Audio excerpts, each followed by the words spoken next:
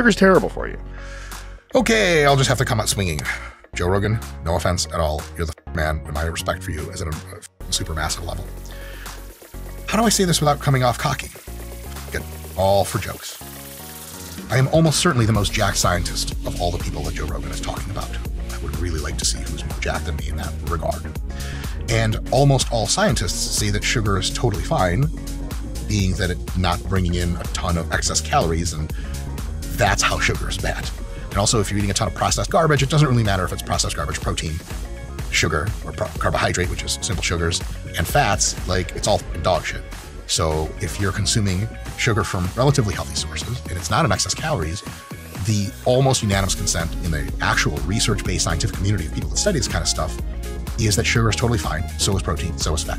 What really matters is having them in moderation, in a balance, and making sure calories are not excessive so that you're lean and of a body weight that allows you to be healthy.